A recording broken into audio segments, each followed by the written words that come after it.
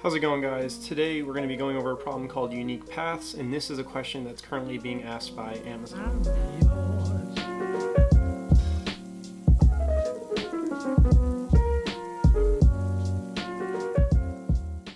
So today, guys, our question is unique paths. This is a question that's being asked by Amazon. Our problem description says a robot is located at the top left corner of an M by N grid. Mark start in the diagram below. The robot can only move either down or right at any point. The robot is trying to reach the bottom right corner of the grid, marked with the finish in the diagram below. How many unique possible paths are there?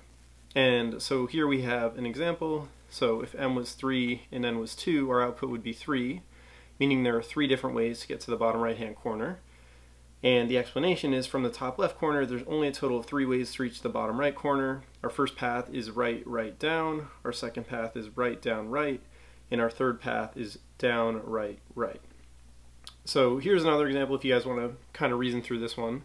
But the general idea here is that we want to know how many unique paths there are from the top left corner to the bottom right corner of a grid.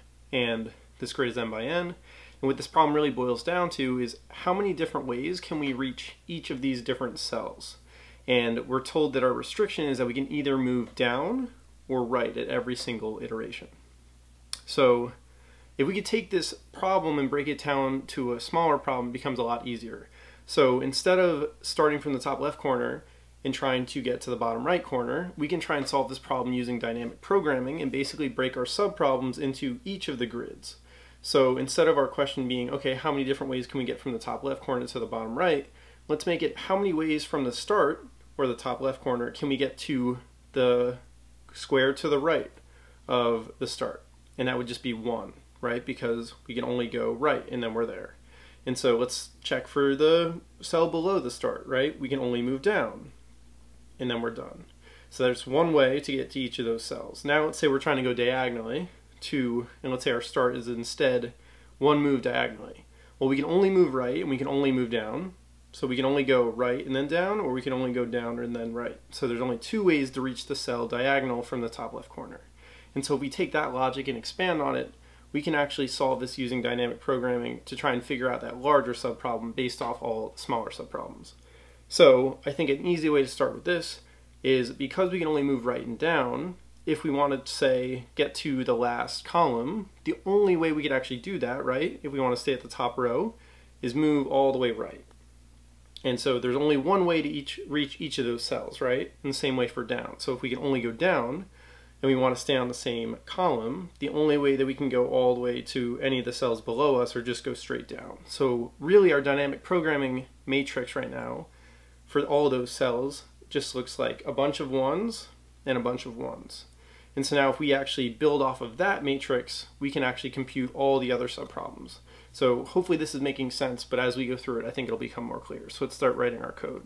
So the first thing we want is actually dp matrix to keep track of all the different ways that we can reach the cells on the way to the destination cell. So we're going to say int dp equals new int m by n, right? Because our grid is m by n.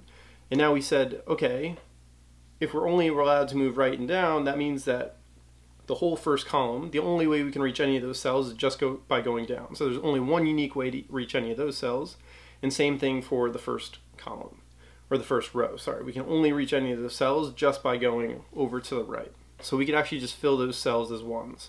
So we're going to say for int I equals 0, while I is less than dp dot length, I plus plus.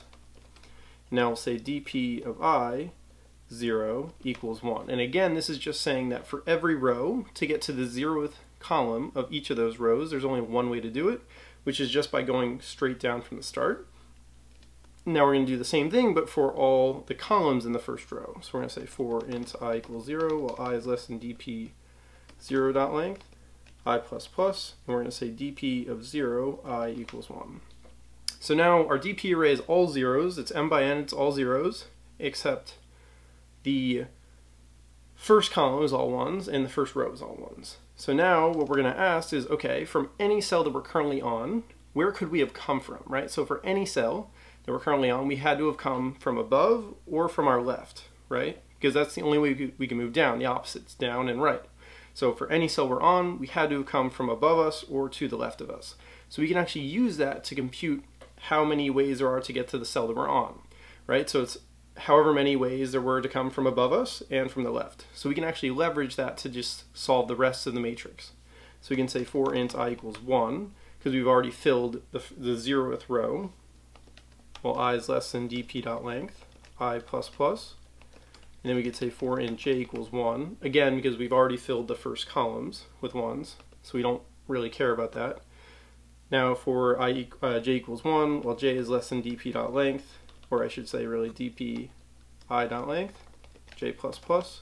And now we just want to add the however many ways there are to get to the cell that we're on, right? So dp of ij, which again just represents how many ways we can get to the current cell, is going to be equal to however many ways there are to get to the cell above us and to the left of us, because again, those are the only ways we could have come from. So we're going to say dp of ij equals dp of I minus 1 j plus dp of I j minus 1.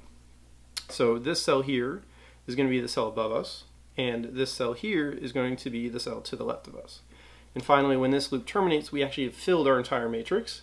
And what we really want to know is, okay, how many ways are there to get to the bottom right-hand corner, right? And so that should be stored in our DP array, right? Because that's what that represents.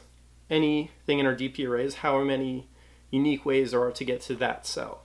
So if I just return dp of m minus 1, n minus 1, we should actually get the answer. So let's make sure that this works. Awesome, and it does. So guys, if that was helpful, if that helped you understand dynamic programming at all, do me a favor, leave this video a like and subscribe to the channel for more, and I'll see you guys next time.